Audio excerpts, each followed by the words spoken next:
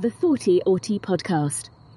What kind of qualities have you identified, or mentalities that you need to have a successful autistic-allistic relationship?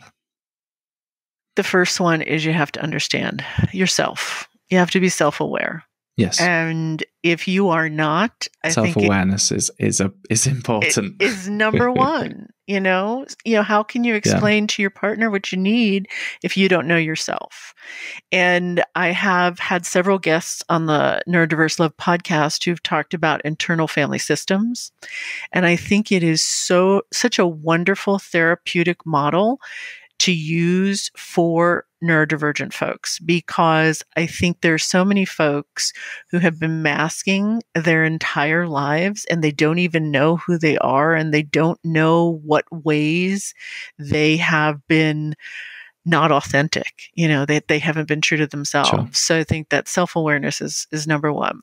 And then to be able to communicate clearly and concisely, which Mona was not good at in her marriage, what it is that you need and you want. And what I would say to your audience is, you are not going to get all your needs or wants met in your romantic relationship. It is not going to happen. No. So understanding that some of those needs and wants are going to be met through work or some kind of volunteering. They're going to be met through friends, through family, through other outside relationships is really critical, right? Mm-hmm. And then I think understanding what your non-negotiables are. And for me, those are different than boundaries. So your non-negotiables, like for me, a non-negotiable, Thomas, is you cheat on me, I'm done. I'm done with the relationship, right? And so I have to define what cheating is, right? Yeah, you're the same. Yeah. But that's a non-negotiable. Or you do drugs, of a particular type. That's not okay. You need to go for help and we need to work through that. So those might be my non-negotiables. But boundaries are also really important in any relationship, but they may look different in a neurodiverse relationship. So one of the boundaries that I made sure I communicated to my partner after I was divorced, my new partner, was, if you scream at me, I will leave the room. Yeah. I will either go for a car ride, that one too. Right? Or I will go into the other room and I will close the door. And when you're calm, then feel free to either text me or call me or come into the room. But I will not engage in a screaming match with you. And I will not be yelled at. Right? So I had to be clear about what I was going to do, because you can't change anybody else, right? And then I think, understanding what your dreams are for the future is really, really critical. And figuring out if you have compatible dreams and if you can support your partner in achieving those dreams that they have. If they're not compatible, that's okay. But can you support your partner? Like you said, maybe you would consider being the primary person who is taking care of the children, right? Raising the children. And you might have a partner who really, really wanted a career. I'm sorry? Oh, the opposite way. That they would take care of the children and you would work? Yeah. Okay, the opposite way. Okay, so if you both want, careers and neither one of you wants to stay home with the children, then, can you both get to a point in your careers where you could hire somebody to take care of the children, right? If one of you isn't a very social person and on the weekends you just want to stay home and kind of chill, your partner wants to travel, is there a happy medium, right? Sure.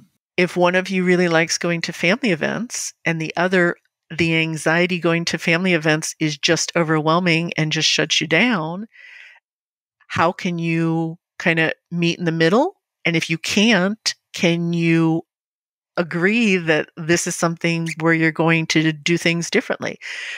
But if you don't share what your dreams are, at the beginning of the relationship when you're getting serious, like some of the core dreams, I think that you might think you're going the same direction, but you're not necessarily going in the same direction, and that can cause conflict. Sure. And then I think the last thing is understanding each other's core values.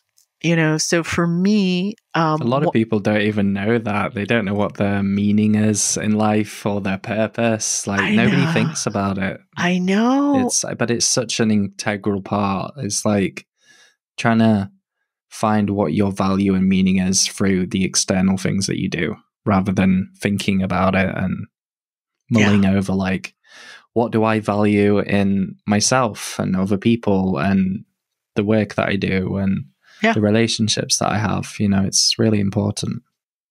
It is so important. And I'm not just talking about values in general. I'm talking about the core values, kind of like the non-negotiables are the things that I will not put up with. My core values are the things that I absolutely want in my partner. Like for me, integrity is a core value. If you say you're going to do something, do it, follow through. If you can't, please let me know at least 24 hours in advance.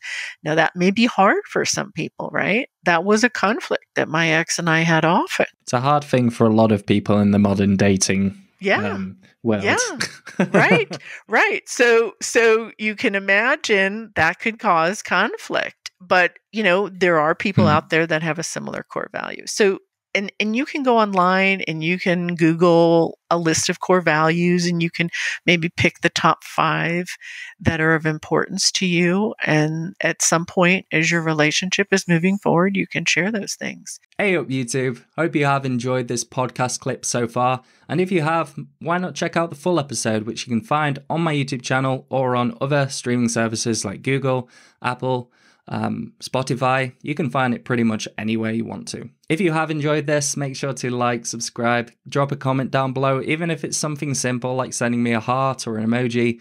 It really, really does help me with the algorithm. All of my links to my socials, like my daily Instagram blog posts, are down in the description. But other than that, I hope you enjoy the rest of this clip. That's a good list. I will add some of my own to that list. Please.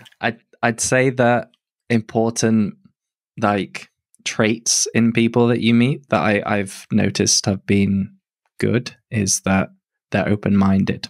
Yes. So if they are willing to listen to your experiences, take on board, try and think about how it might be for you, that's obviously going to be a great thing in any relationship, but very important for neurodiverse relationship. If they're closed-minded, it's not going to work. They're going to have some idea of how the relationship needs to go and how you need to interact, and it's just not going to work.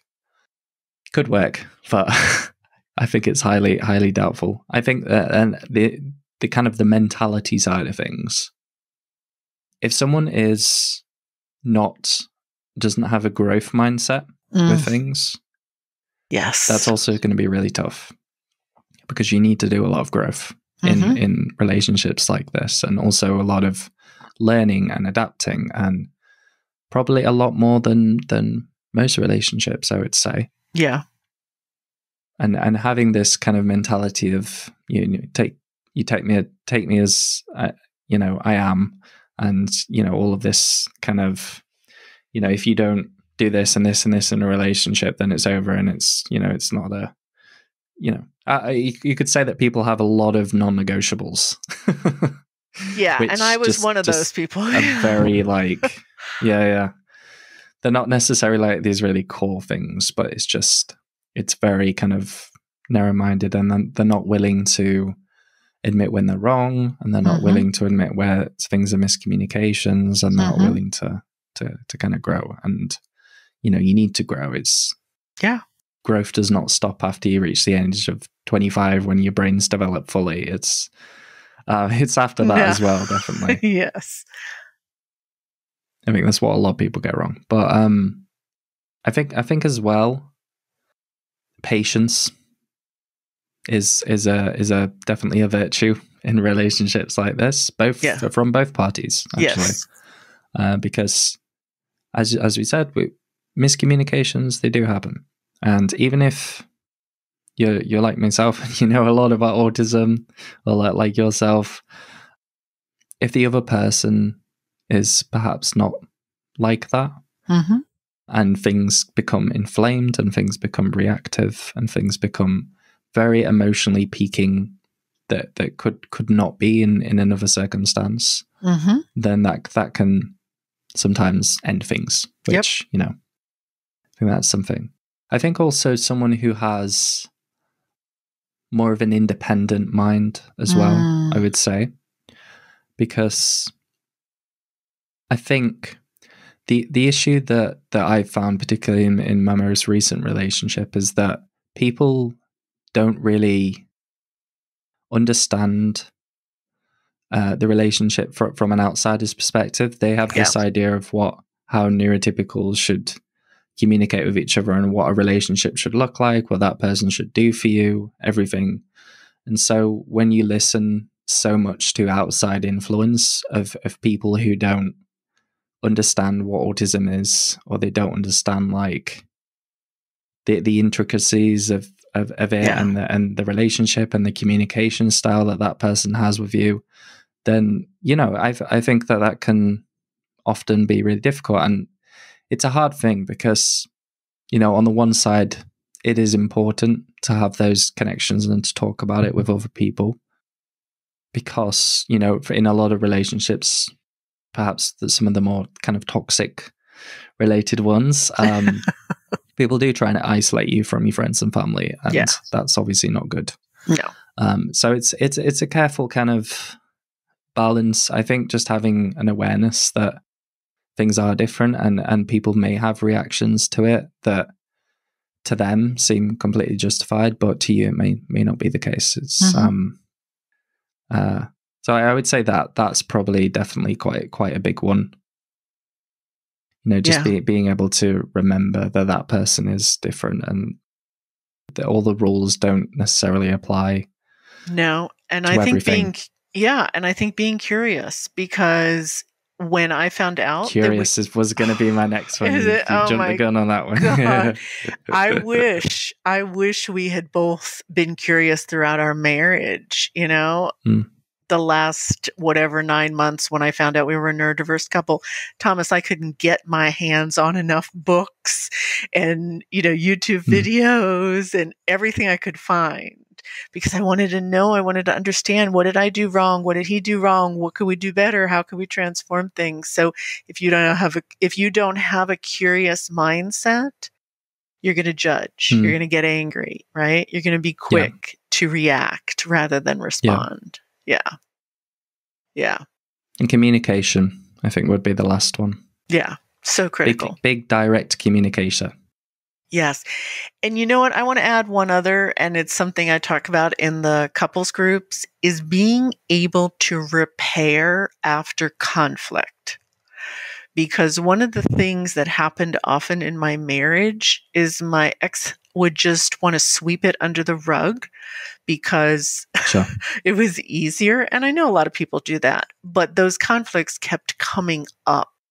So there are a lot of great books out there on conflict resolution. There's one by Jason Gaddis, Gaddis, and I forget the title. I don't have it here in front of me, but you can Google it. That's excellent. It's one of the best books I've read on that.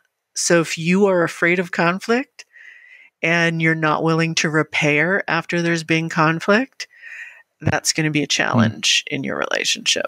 Sure. Yeah.